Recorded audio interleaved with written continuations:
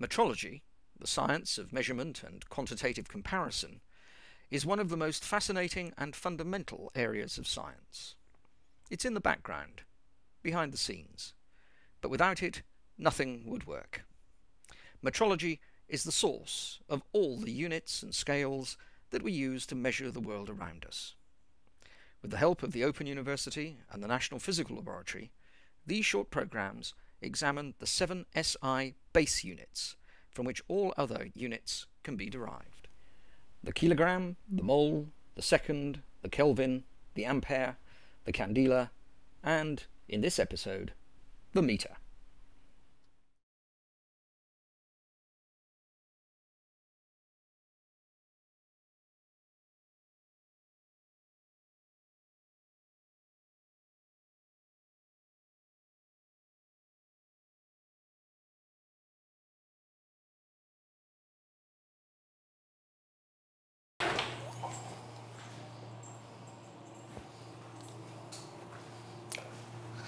This is the vault where we keep the UK's copy of the metre bar.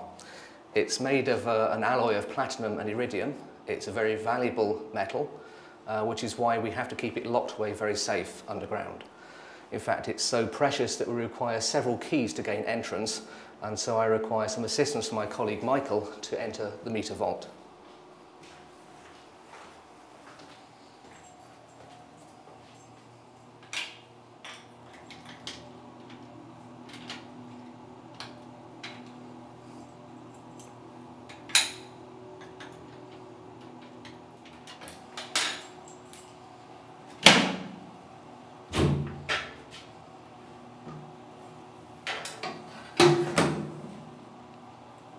Okay, thank you.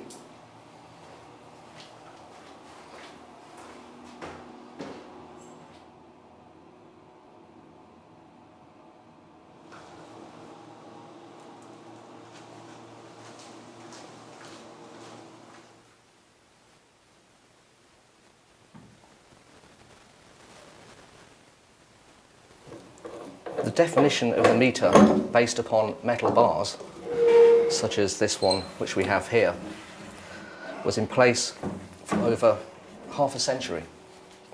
And during that time, metal bars such as this one, which is the official UK copy of the metre, were the most accurate length standards which were available at the time.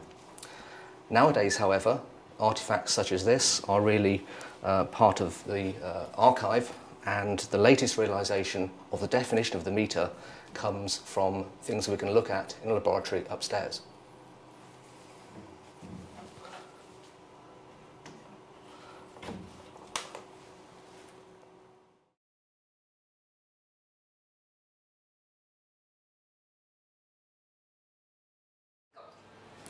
The speed of light is a fundamental constant of the universe. It has a fixed value of 299,792,458 metres per second. That means that in exactly 1 second, light will travel that many metres. If we take the reciprocal of this, in that small fraction of a second, light will actually travel 1 metre.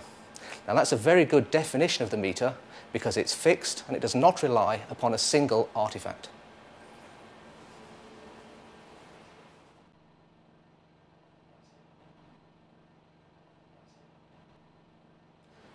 The problem with the definition of the metre as it stands is that it's very difficult to realise in practice. You need to have a very, very accurate source of timing. Instead, we can use a process called interferometry.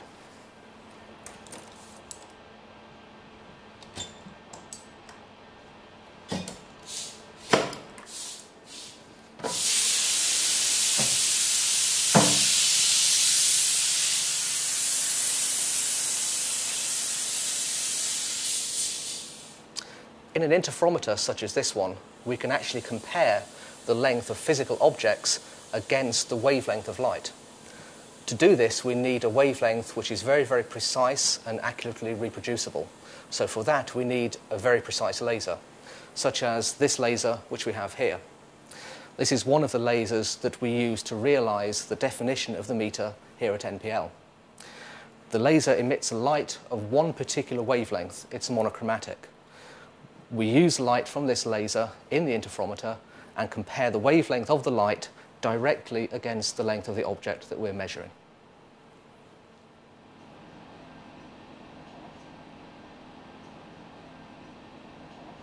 The key thing is that the definition of the meter is now based upon a fundamental constant. That means that the meter is now fixed for all time. It's unchanging and will be the same anywhere in the universe.